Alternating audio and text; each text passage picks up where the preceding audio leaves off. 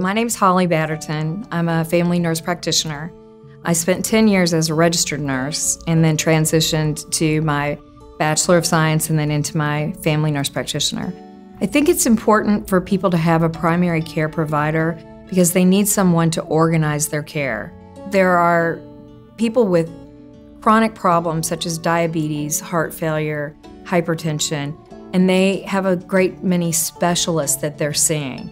And these people are all disconnected, and there needs to be someone to communicate with all of these specialists and create one central plan for that person, and I think that's my role, is to be the communication hub.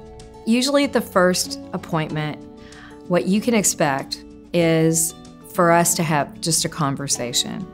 I'm gonna ask you what you do, what your home life is like, what kind of family you have or support you may have, and then we're gonna talk about your history and your family's medical history.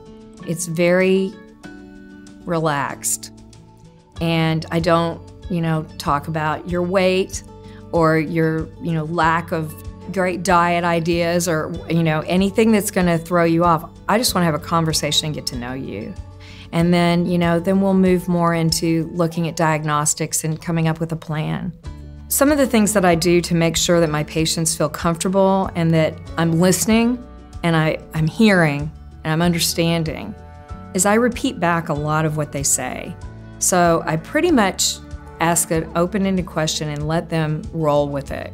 Then I repeat back. So I think that what we're doing here is discussing this problem and you're looking for this answer. So to get there, these are the tests we need to run. This is, the plan we need to build if you agree with it. And the feedback that I'm getting is you are listening to me. The thing that I find most rewarding about being a nurse practitioner and providing care for our family practice is when they walk back in for their follow-up and they say, "You did it." I mean, it's so rewarding. Even if it took 3 different plans to get there, I always tell them, this may not be the answer, but we will find the answer. And so when we finally get to that golden moment, it's so rewarding.